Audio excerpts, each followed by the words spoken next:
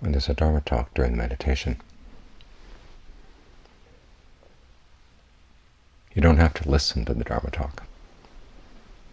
In fact, it's best to focus 99.44% of your attention on the breath. Leave just a little bit for the talk. If there's something relevant to your situation, relevant to your meditation, it'll come right in without your having to send your mind out to focus on the talk. And as for anything that's not relevant to your meditation, you just let it go.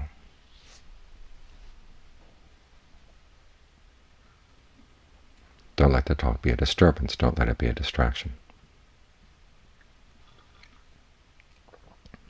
The whole point of the talk is to keep directing your attention back to the mind, back to the breath. It acts like a fence. When the mind starts wandering away from the breath, it runs into the fence, directing you back.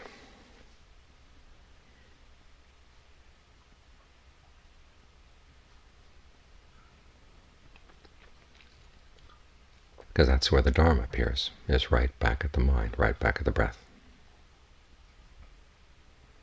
The talk is just shadows, words, names for the Dharma.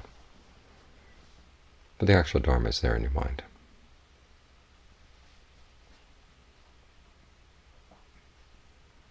It might be Kusala Dharma or it might be Akusala Dharma. In other words, skillful or unskillful qualities in the mind. But it's right there in the mind. Good or bad, that's what you've got. And as a meditator, your task is to sort out which is skillful, which is not. Who are your friends inside and who are not your friends.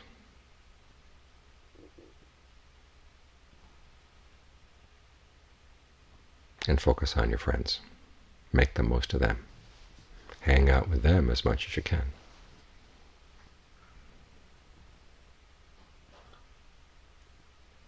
You can look at this in terms of events in the mind and also what's going on in the body. As John Lee once said, the pains and the disturbances inside the body, those are like hoodlums, thieves, fools. Why do you hang around with them? Choose the parts of the body that feel good, the places where the breath energy feels good, coming in, feels good, going out. Hang out with them as much as you can. Just as with the world outside, you can't wait until all the fools are wiped out before you can enjoy your wise friends. You have to just pick your wise friends and associate with them as much as you can. It's just important that you don't go on feeding the fools, allowing them inroads into your mind. Another image from Ajaan Lee's is like a house, where some of the floorboards are good and some of them are not good. If you're going to lie down on the floor, choose a spot where the floorboards are sound. Don't go lying down on a rotten spot. Or with food. So you've got a mango. There's a wormy section to the mango. You just don't eat the worms. Don't eat the wormy section. Eat just the good section. You can't wait until everything is all good in the body before you can settle down. You've got to choose which parts are good and focus on those. The same goes with the mind. Can't wait for the mind to have everything peaceful and good and well-behaved before you settle down. Sometimes you've got to learn how to settle down in the midst of a turmoil. That's when you need the meditation most.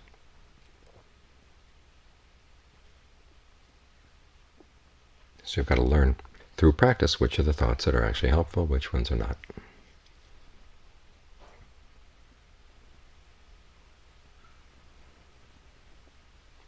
Which thoughts you can deal with directly, which ones you simply have to sidestep. This is an important principle. There's all kinds of stuff is going to come up in the mind. After all, we all have past karma, good and bad. And a lot of the thoughts that appear in the mind come from our past actions, our past intentions. That doesn't mean you're responsible for them right now. What you're responsible for right now is how you handle the situation. And as any good warrior knows, you don't fight every battle. If there's a possibility of winning out, okay, you put up a fight. If there's not, you just step aside. You don't fight that battle. You can't waste your energy on things that you can't overcome, because otherwise the other things that you could overcome end up overcoming you.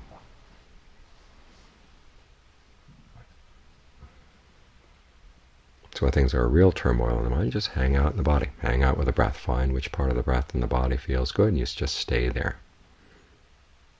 It's like a big storm coming in. A couple years back, it was right around this time, we had this big 3-day Santa Ana came in. One night from midnight to 6 a.m. we had 100-mile-per-hour winds. Trees were being blown down all over the place. It was a mess. And in the midst of the storm, nobody ventured out. We all stayed hunkered down in our huts. And then when the storm was over, then we could come out and survey the damage and figure out what could be done. But you don't go exposing yourself to the storm when you don't have to. And the same principle applies to the mind. When these things come storming through the mind, you've just got to sidestep them. And through your practice of meditation, find which spot is your spot in the body. The spot that you can keep calm, the spot where you feel at home. Learn to treasure that spot. Learn to keep after it, keep looking after it. And when necessary, learn to hide out there.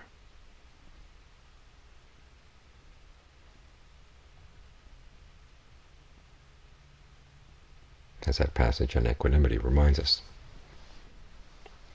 there are certain things where simply the force of karma, the force of things, means that situations are going to be bad. There's not much you can do about them. But the important thing is that you maintain your equanimity and learn how to hide out.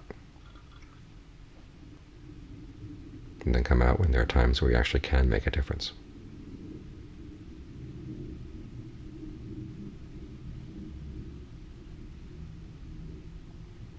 So that you don't waste your energy on unnecessary battles.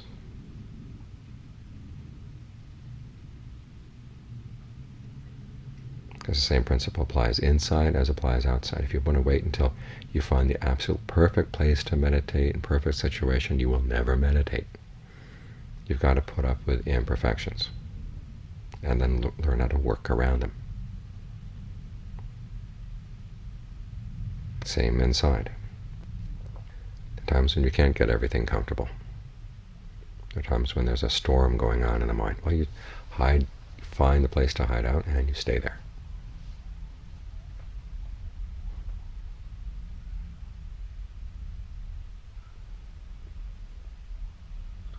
That way, at the very least, the things that you are responsible for, your choices in the present moment, are intelligent choices. They don't create bad ramifications.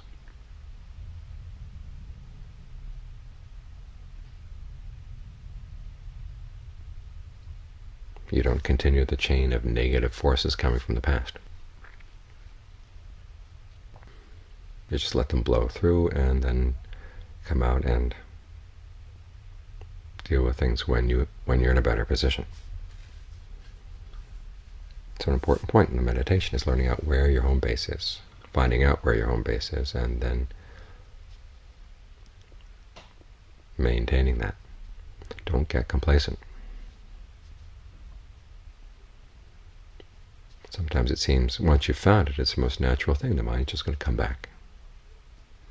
But if you start getting complacent, it starts getting less protected. And sometimes when you need it, you can't find it.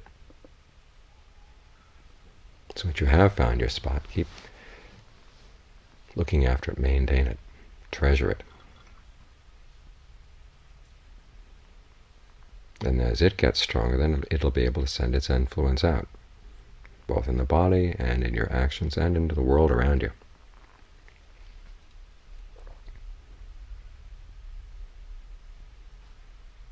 Just make sure that your foundation is strong.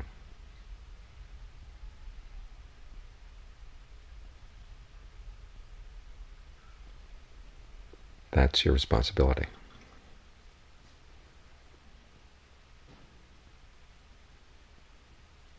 The passage we chanted just now, one who sees danger and respects being heedful. Okay, there are dangers in the world, and a lot of them, the important ones, come from our own actions. When the Buddha talks about karma, he does talk about karma from past lives, and the influence of present actions not only right now, but also on into the future. To remind you that if you're not careful right here, your own actions can create webs that entangle you. So that's what you have to be careful about. That's the danger. But being heedful does make a difference. I mean, if it were totally determined that you were going to stay entangled forever, heedfulness wouldn't make any difference at all, but it does. If you're careful about what you do, careful about finding where your allies are inside, maintaining them, it really will make a difference.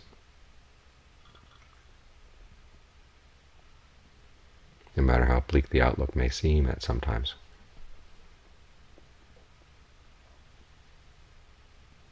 The Buddha said there always is the possibility of freedom.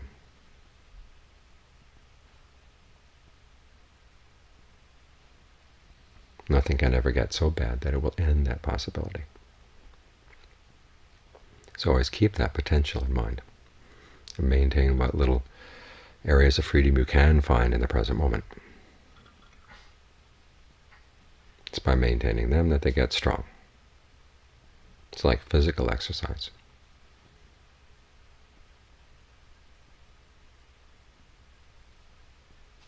You exercise the body, it gets stronger. You exercise your freedom in the present moment, and that freedom will expand.